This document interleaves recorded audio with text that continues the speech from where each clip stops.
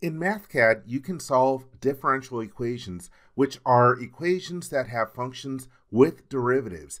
In another video, I analyzed a mass spring damper system in Creo Parametric using the mechanism dynamics option, and a mass spring damper system is an example of differential equations. I'm going to do the same analysis, but in Mathcad in order to generate the result that you see on the screen. So let's start off. I'm going to create a brand new worksheet for this. And let me start off by defining some of my different variables. Okay, so it is a mass spring damper system. So let's define our mass. And in that video, I had a block that was just a kilogram, 1 times kg. And then let's take care of our spring. I'll use K for the spring constant, and I used a value of 0.05 times newtons per millimeter. And now for our damper, our damping coefficient was a value of 0.001, and that was in Newton seconds per millimeter. So Newton seconds, and let's use the space bar to highlight the entire units and then divide by millimeters. And so there are some of our variables for the system. For the force in that video, I used a value of 10 newtons, but I'm going to use a function in this case, f as a function of t, and this is going to be equal to 10 newtons. And you'll see that t does not appear in the function definition, but that is okay. And lastly, I ran the analysis for a total of 8 seconds. I'm going to create a variable called duration that is going to be equal to 8 times seconds. So now I've got all my different variables set up.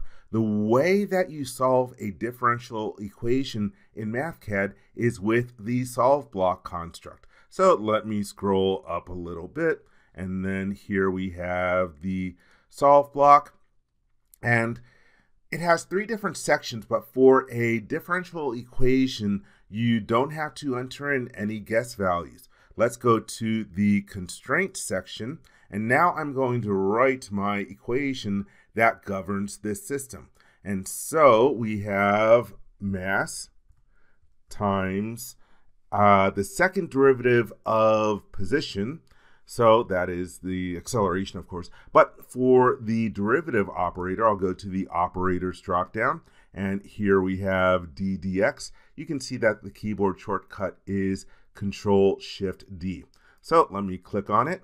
And this is going to be t down at the bottom. And I'm going to use my right arrow key in order to move to the little placeholder so I can enter in 2 for the second derivative. And you can see that it automatically places a 2 at the top as well.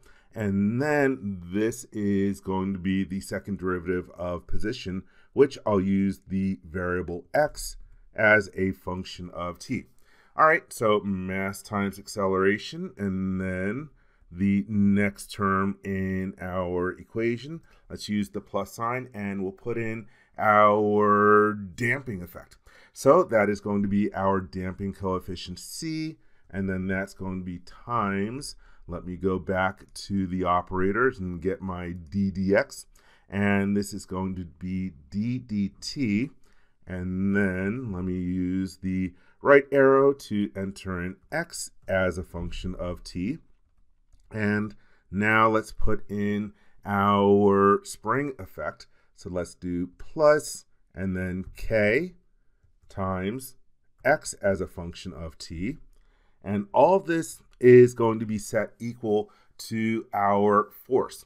And when you are defining your constraints for writing this equation, you're not going to use the definition operator or the evaluation operator. You are going to use the special equal sign that is the comparison operator. It's sort of like the thick-looking equal sign. You can see that the keyboard shortcut is Control and the equals key.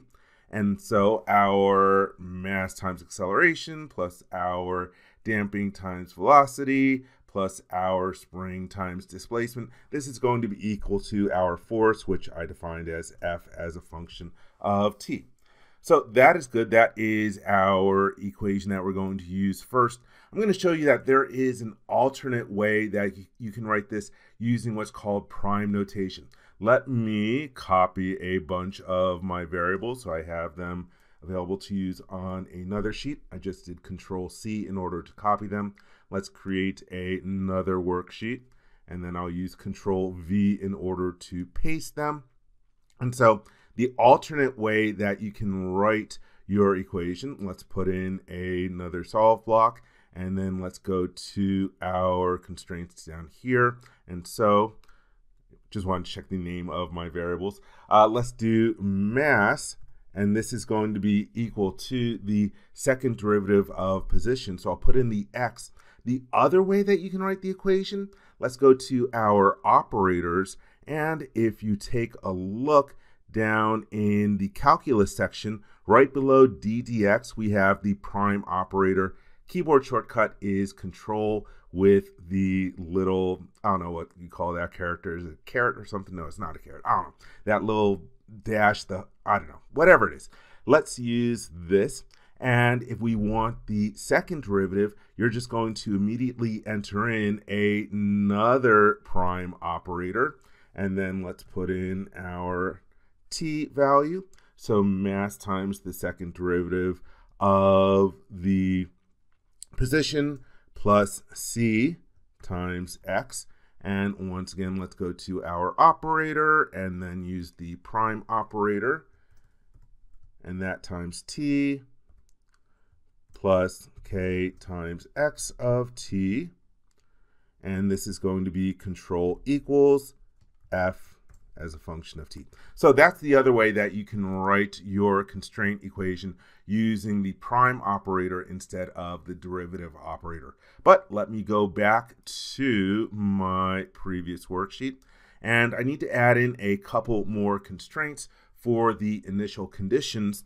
And one thing that you want to be aware of is that when you're writing the initial conditions, you must use prime notation if you are going to define any of the derivatives of your variable. So for example, let's do our position at time 0. So x as a function of 0 seconds. This is going to be equal to Control equals. I'm going to have that equal to 0 millimeters. And then let's do our next one. This one is going to be x. And so for our initial velocity is going to be 0. So let me go to my operators and let's grab the prime operator. X prime at time 0 seconds. This is going to be Control equals 0 millimeters per second. So that is good. So now I have all of my constraints established. Let me see if I can drag this and move the sections a little bit apart from each other. And now in order to solve the differential equation, we are going to use a special function, ODE solve. ODE, that stands for ordinary differential equation, which is a differential equation with a single independent variable, which is what we have in this particular situation. Our independent variable is the time t. So let's write our equation. So this is going to be x. X is going to be equal to, and I'm using the definition operator. I use the keyboard shortcut of the colon key. Let's go to the functions tab. We have about 12 different basic groups of functions up at the top, and here we have differential equations. You can see that we have, I don't know what, about 17 different choices from here, but this is the one that we want to use, ODE solve, and that will return a function or vector of functions representing the solution to a system of ordinary differential equations. And so, oops, let me go back over here. You can see from the tooltip that there are 3 different values that you're going to pass into here. One of them is optional. And so let's click on it. And the first thing that we're going to pass to it is x as a function of the independent variable t, and then the next one is going to be the duration that we want to solve this over, and I created a variable called duration. The third one allows you to specify sort of like the intervals that you want to use, but I'm not going to do that, so I'm just going to use the backspace in order to get rid of it. And now I can click outside of the solve block, and that's all that you have to do in order to set this up. So there are a few different ways that we can evaluate the results of our differential equation. Let me scroll down. One way is just to evaluate at a particular location over your range. So for example, let's find our position, and then at, say, 5 seconds, I'll do 5 times s, and then just use the equals key, the equals operator. And there we have our value in meters. If I want to express it in millimeters, I can just change the value that is in there for the unit. All right, the second way that we can evaluate it, let me scroll down and go to another sheet. You could use a range variable in order to analyze it. So let's create a range variable, and for lack of originality, I'm going to call it range, and we'll do it from 0, and let's do it. I'm initially going to do it every second. Let me do 1 second. Oops, I forgot to put in my second here, so let me edit that. 0 second, using an interval of every 1 second, and up to our duration. So that is good, and then we can evaluate our position or velocity or acceleration at the values in our range variable. So x as a function of range, this is going to be, oops, I did control equals, I did the definition operator, I meant to do the evaluation operator, and so here we have the different values, and just like before, I can change the unit that I want these reported in. So there you can see the different values, but probably the best way to evaluate this, in my humble opinion, is by using the chart component. So let's go down over here, and before I actually put in my chart component, I'm going to change this so we're evaluating over a much tighter range. Let's do every 100th of a second, and as soon as I click outside, it's going to update the values in the evaluation of the position over the range.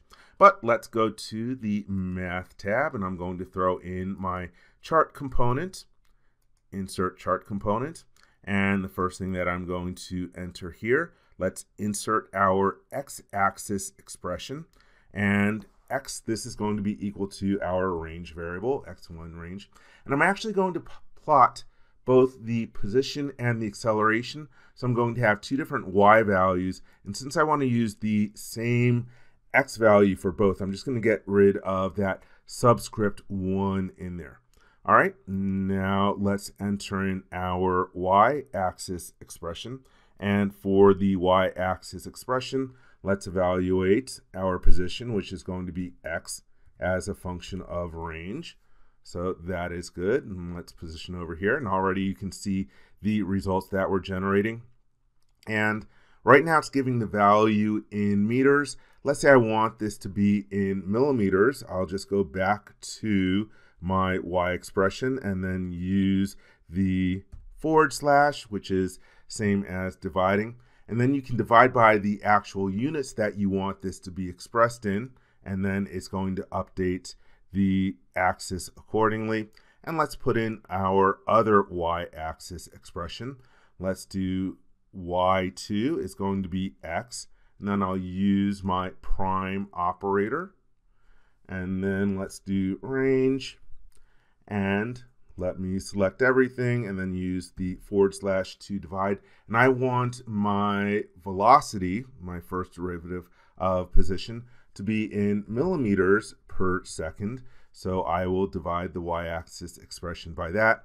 And there we have our graphs. And let me just make it a little bit wider to begin with. Let's position it over here. And now I want to edit this because you can see that by having the velocity and the position on the same axis just gives, I don't know, kind of not good looking results. So let's double click on the chart component to get into editing mode. Let me zoom in a little bit so I can see it bigger. And let's start making some changes. If I go to the Axes tab, here we can add in a second Y axis. And then I can say that, let's go to trace 2.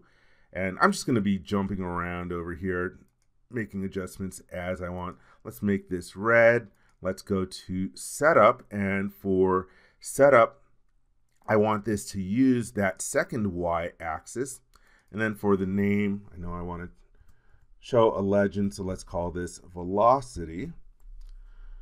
All right, so now let's start configuring our different tabs over here. So let's see, let's go to the Y2 tab, and right now it's going over a certain range. Let me go to the setup tab. I'm going to use a user-defined range. Let's go from negative 1250 to 1500. And let's see, I think I want to do 11 intervals should be good. And let's change the number formatting. I like decimal. That looks a lot prettier to me. Let's go to the title tab and let's put in a title for the Y2 axis, and this will be velocity, and this will be in millimeters per second. So that is good. Let me go to the chart formatting. And so for the chart formatting itself, I want to put in a chart legend. Let's put it up at the top, and I want to have a single column. And I can see that, okay, let's see, my blue value is sort of hitting the peak over here. I do not like that. So now let's go to the formatting for the first trace because I want to change the name of it. Let's change this to position. Again, I'm just sort of doing things in whatever order that I want. Let's go to the primary Y axis, and let's go to the setup and user defined range. Let's have this go from 0 to 400, and I'm only going to do 4 intervals. And let's go back to the styles tab, and which one am I looking for? I want to put in some minor tick marks. There we are. Minor tick marks in there. I think that looks nice. Let's see, what do I want to adjust next? Oh, I want to put a title on here. Let's go to the chart formatting tab and go to title and put in a chart title, and I want it to be above the graph. And this is going to be my mass spring damper system. And let's see, the last thing I think I need to format in here for how I want things to look. Let's go to the x-axis and the setup, and we'll go from 0 to 8. I only want 8 intervals, but I do like it to appear with 0.0 on the end. So let's go to 1 decimal place and trailing zeros. And there, I think that just looks wonderful. I really like the chart component. It really helps you make these publication-ready charts that you can use. And I'm happy with all the editing. Let's close out of the chart editor, and let me collapse the arguments, and let's grab it and make it a little bit taller. And so that is how you can solve a differential equation and then evaluate the different results.